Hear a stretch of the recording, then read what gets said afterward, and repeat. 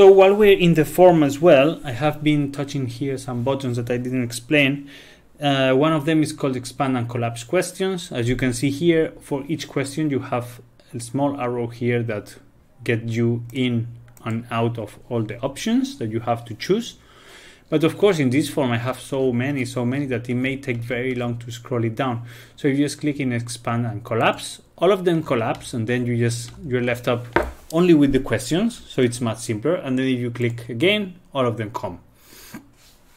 And this is to preview the form that you have done again and again. It's just that you click here and that the form will be previewed for you, so you can try if everything is working as it should.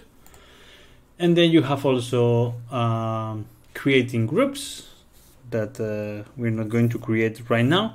The next thing that I have been doing and didn't explain is that here, of course, you have to save. Now, you don't need internet access to work in the form. Once you have loaded, it's offline, so you can disconnect your computer and then connect again to save if you have low bandwidth or if you have like restricted access or whatever. So you can, as long as you don't close the window, the form will be here, and then you can update it anytime you want. And then another interesting question is the printout.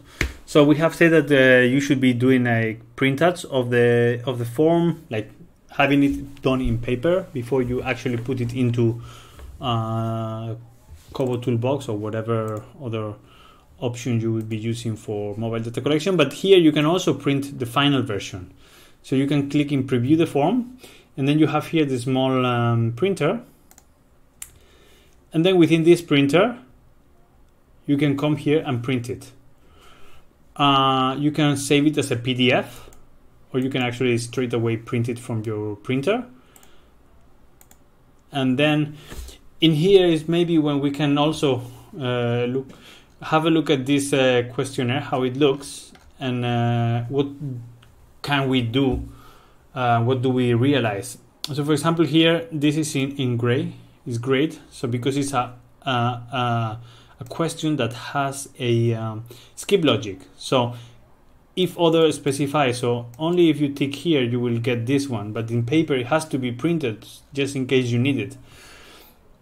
It's the same here, 2.20 ZB, other precise, and then things like that. All of these, for example, are not compulsory. If you don't have a hand washing device nearby, you don't get these questions, and so forth and so forth.